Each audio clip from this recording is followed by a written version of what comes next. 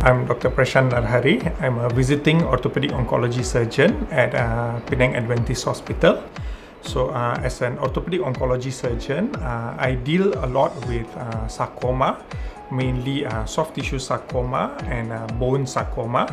I also deal with metastatic bone tumor, that is tumors that arise from other places, example breast, and spread to the bone. So soft tissue sarcoma is actually a very rare entity of tumor. For every 100 cancer, only one tends to be sarcoma. It is actually a tumor that arises from the mesenchymal, that means the connective tissue in your body. So it can be from the bone, can be from the cartilage, can be from nerve, muscle. So respectively, the names will be given according to where it comes from. So the commonest presentation for soft tissue sarcoma is actually a painless swelling.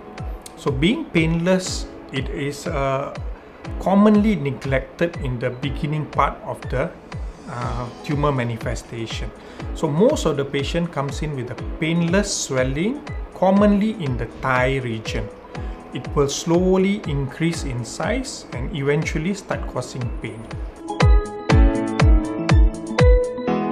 Most of the time, the patient usually will go and see an orthopedic surgeon or a cancer specialist because they worry this swelling might be cancerous. So after a thorough examination, the doctor usually will send for an X-ray and MRI. MRI is very important to initially start working up for soft tissue sarcoma.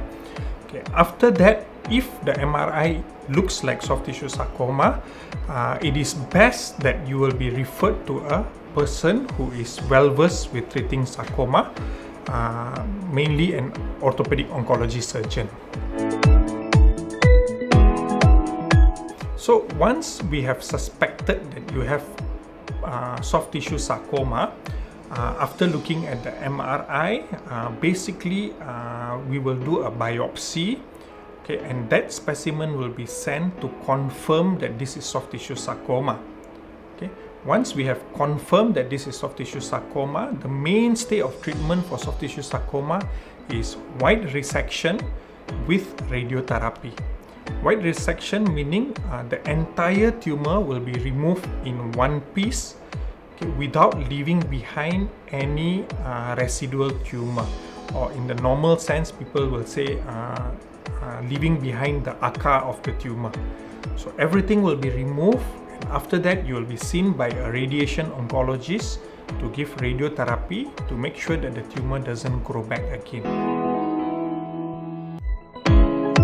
There is a chance that the soft tissue sarcoma might recur, and it all depends on a few factors. Of course, if the tumor is very big, there is higher chance of it coming back. It also depends on the quality of resection.